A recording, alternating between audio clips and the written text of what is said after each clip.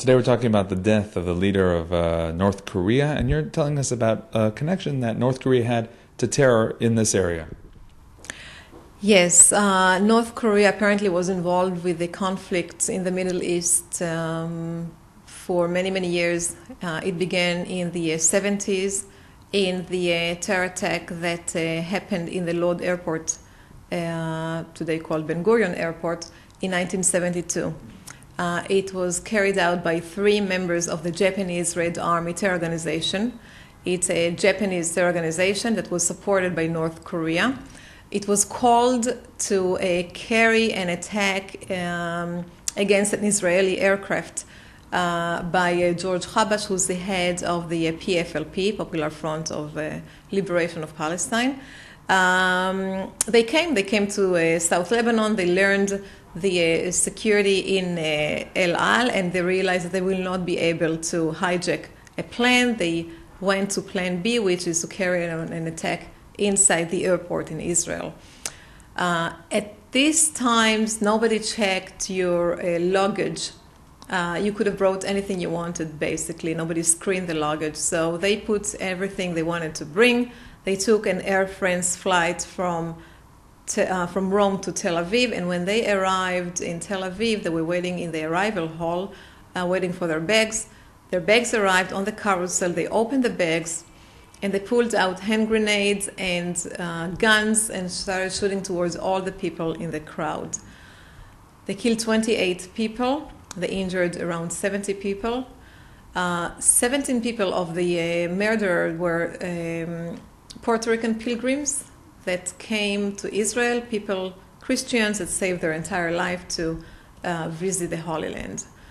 We filed a lawsuit on behalf of these Puerto Ricans in the San Juan Federal Court, and we were able to prove that North Korea is responsible for the attack, and we're able to get a judgment against North Korea for $378 million. Now, this is a story that happened back in the 70s. How about their connection to terror these days? It continues. North Korea was the one who helped Iran to build their nuclear bunker, and the Iranians saw that North Korea is doing a great job. They sent them to South Lebanon to help Hezbollah to build their tunnels.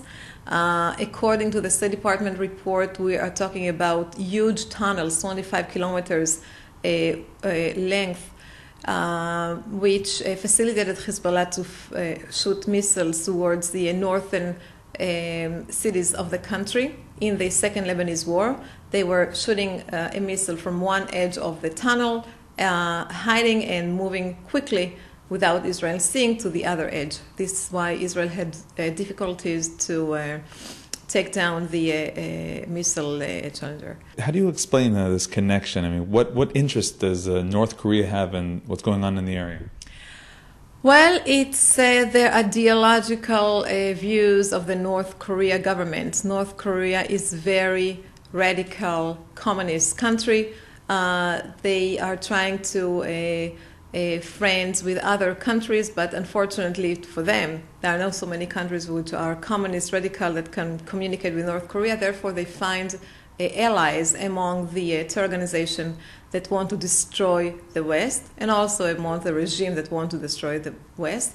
Therefore, they have great connections with Iran, helping them to build their nuclear program, and they have great connection with the Palestinian terror organizations in the Middle East.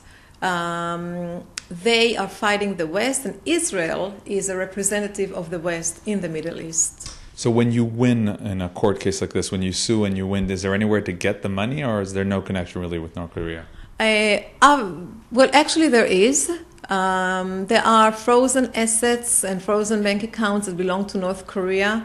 They are in the United States and other countries around the world, and we are in litigation to get these assets to enforce them against the judgment we received against North Korea.